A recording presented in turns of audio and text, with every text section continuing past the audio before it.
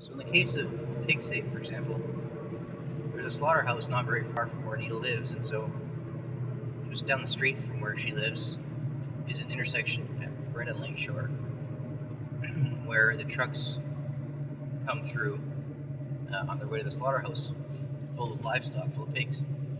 And so a vigil is held 3 times a week where people gather at this intersection. They stand on the island and they're in the middle of the road with, various signs saying "Go vegan" or, your meat had a face, that sort of stuff.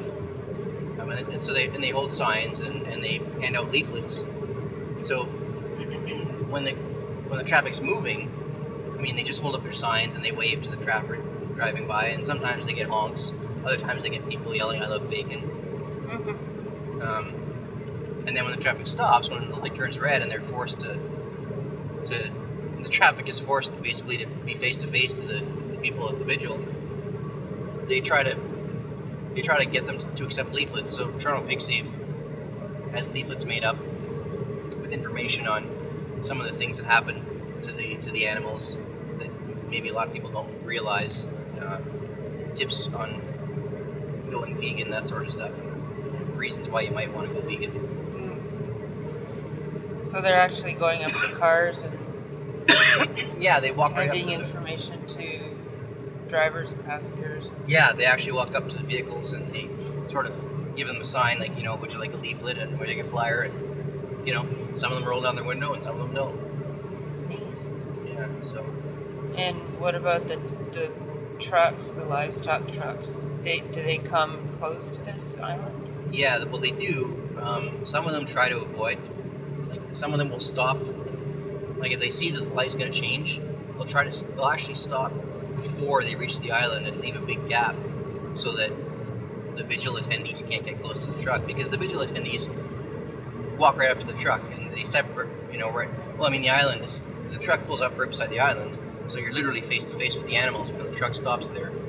And so the vigil attendees will just take their cameras and, put their camera lens right into, like, there are vent holes for the animals, and they'll literally just put their camera in the hole and reach in and touch the animals, and sometimes give them water or watermelon sometimes if the weather's bad. Right, if it's hot. Yeah. So truck drivers don't like that, and they'll use the excuse. They'll say, "Well, it stresses the animals, it gets them worked up." But I don't think they care about that. I don't think that's true. And it may be true that it works the animals up a little bit, but it doesn't send them into a frenzy or anything. So I think the truck drivers are just saying that as an excuse because they don't want us there. There have been a couple of truck drivers apparently that have been kind of receptive and had conversations. It really seems to matter. What I've really noticed watching the people doing this, the vigil attendees who are doing the outreach, I've really noticed that the approach makes a big difference. There's a lot more, the recipients are much more receptive if the vigil attendees are happy and smiling and courteous and, if they're more aggressive, sort of, you shouldn't be doing this, then there seems to be a lot less reception. People get their backs up. They get defensive and yeah. What is the farm response? Yeah, I'm smiling because I knew what you were going to say. The rapid response team to activists or whatever. Do you know even what it's called? I don't remember what the response team is called. There's a farm advocacy group. I think they represent farms nationally, or claim to at least. So this farm and food care group have set up a hotline with an emergency response team apparently, so that if you're a farmer and you have animal rights activists show up to do, say, a vigil near your property or a protest at near your facility, you can call this hotline, and supposedly a rapid response team can be sort of summoned Now, we haven't seen them yet. We've only recently learned about this in the last couple of weeks. I've tried to reach them. I've tried to contact Farm and Food Care, and now I've had no response. Now, I don't know if that's just because they don't want to talk to me, but also somebody pointed out to me the other day that their site had been down for a few days at least. I don't know if it's been back up or not, so I don't know if the group is really small and not as organized as they appear to be, or I'm not sure what that's all about. But so I don't know, and I don't know. I don't know that we will encounter them throughout the course of this film, because I didn't see anything that suggested that if you were a slaughterhouse you could call them. I think it's for farmers only. That's the impression I got anyway. So the focus of the vigils is always slaughterhouses. It has been, yes. Chicken save, Toronto chicken save, Toronto pig save, Toronto cow save, yes. Okay. Although some of the other groups, like for example, the Save group in New York, I don't even remember what they call themselves. I don't know if they're Farm Animal Save New York or Pig Save New York, New York Pig Save. Anyway, they're finding that there are no slaughterhouses in their area, and so they go and they hold vigils at markets. I guess I was talking to Miriam Chisholm, the woman that started the New York group, when she was visiting in Toronto at Animals Beyond Borders, and she was saying that there's a market where you can actually just sell animals on the street, livestock right on the street, and so they go to there and they hold their vigils. Wow. So, yeah, and this girl we were mentioning from Thunder Bay, for example, apparently there's a station where, because of the location of the Thunder Bay and on the highway, on the Trans-Canada Highway, apparently there's a rest spot for truckers and livestock transporters can stop there and have their animals fed, apparently. So for example, I think she's going to investigate that. Maybe she'll hold vigils there if she can. So it doesn't necessarily have to be, specifically targeting slaughterhouses. It's to bear witness for the plight of farm animals. So at this point, there haven't been any vigils at farms, though, specifically. Not that I'm aware of. No, I don't think so. No. So would you say that your experience of the vigils in Toronto is that they have a dual purpose? Well, that's really a question for Anita and Paul and Mary to answer, but okay. But since you're asking me, I can give my 2 cents, I guess. Yeah, I think they have multiple purposes.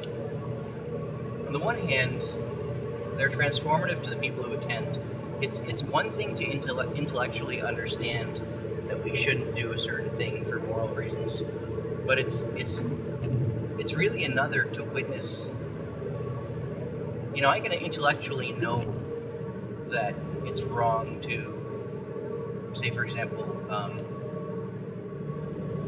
use, say, weapons of war that are likely to have, collateral damage on civilians. I can intellectually, I know that's wrong, but after bearing witness at Save vigils, I know that not only do I intellectually know it's wrong to use those weapons, but that if I were to visit an area where innocent people have been killed and seen some of the aftermath, I would sense a deeper understanding, a deeper realization to how wrong it is. So for the attendees of the vigils, there's something emotional that happens. Whereas you can know intellectually that something's wrong, to the point where you even choose not to participate in it. But by seeing things up close, there's another layer of understanding that I can't quite explain. So that's part of it. The other part of it is to hopefully convince some of the slaughterhouse workers that they should maybe consider a different line of work. Or not should, maybe they should consider a different line of work. I don't think it has a whole lot of effect that way. I know some do. I know that they develop relationships with a few of the workers. A lot of the workers just tend to ignore them. Some of them are a little bit hostile. Most of them won't look for another job. But they try. They hand out leaflets to the slaughterhouse workers and that sort of stuff. So there's that effort. But I think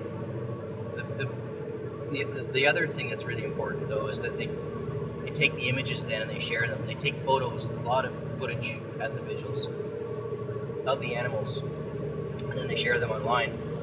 And that has a big impact on people. The percentage of vegans these days, granted, it's still very low, but it's increasing significantly, and those images help speed that along. When people see a pig looking into the camera lens, it sort of creates a bit of a connection that it shows the individual animal as opposed to the group, the concept of pigs. Right. Which for some people causes them to pause for a moment and think. Now, obviously, a lot of people just don't have the empathy, or even if they do, for some reason, it just doesn't sink in. But some people do. Some people stop and think, and so it's like Paul York once made an analogy to water droplets on a stone. The individual droplets don't appear to do anything, but if you come back in 100 years, it's created a divot. So that's sort of what bearing witness does, is it keep taking the images and sharing them and putting out the message, and one by one we're making the conversion in the world.